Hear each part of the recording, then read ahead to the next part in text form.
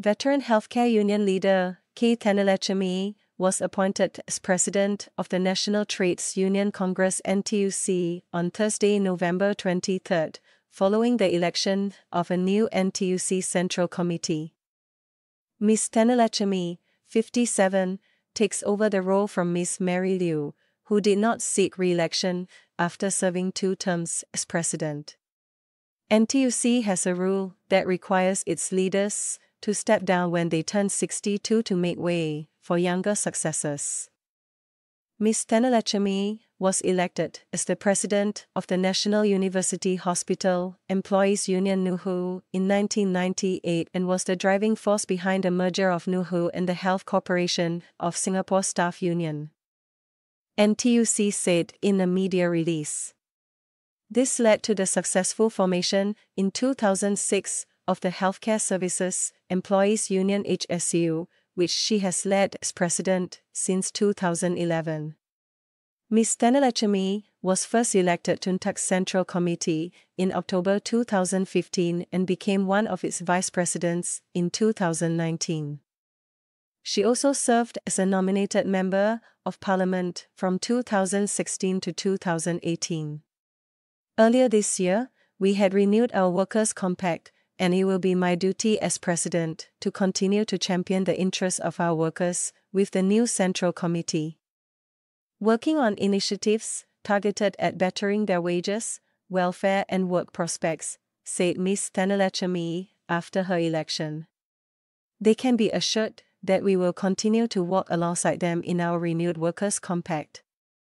Ms. Liu, who was first elected president in 2015, expressed her thanks to fellow labor movement leaders, saying that her time at the helm was nothing short of enriching and fulfilling.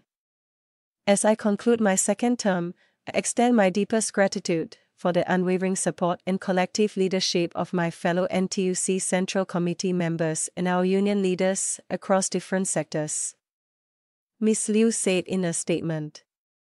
Their dedication to our workers' cause, robust debates on how best to help our workers, and taking action on the ground to make a difference in our members' lives really inspired me to do even more for our workers. About 450 delegates from NTUC's 58 affiliated unions elected via direct, secret ballot, the new committee, for a 4-year term, which will run from 2023 to 2027. The election was held at the 2023 NTUC National Delegates Conference, which took place on Wednesday and Thursday. NTUC holds a National Delegates Conference once every 4 years. A new 21-member committee was elected, with all 16 incumbent members who ran for re-election retaining their places in the labor movement's top decision-making body. The committee members then voted to elect office bearers among themselves. Mr. Ng Chee Meng, 55, was re-elected as Secretary General, while Mr. Orosu Duraisamy, also 55, was elected as Secretary for Financial Affairs. Mr. Abdul Samad Abdul Wahab, 51, Mr. Andy Lim, 47, and Mr. Lim Teck Chuan, 51, were elected as Vice Presidents, while Ms. Cham Hui Fong, 55, and Mr. Desmond Tan, 53, were chosen as Deputy Secretary Generals.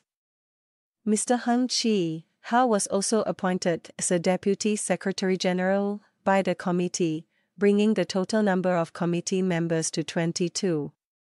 The new members of the committee are Ms. Judy Chong, 51, President of the Food, Drinks and Allied Workers Union, Mr. Larry Gui, 43, Assistant General Secretary of the Singapore Maritime Officers Union, Mr. Daniel Low, 45, President of the Air Transport Executive Staff Union, Mr. Mike Mariopa Tharaman, 54, General Secretary of the Singapore Teachers Union, and Ms. Nur Idawati Jamaluddin, 40, General Secretary of the Building Construction and Timber Industries Union.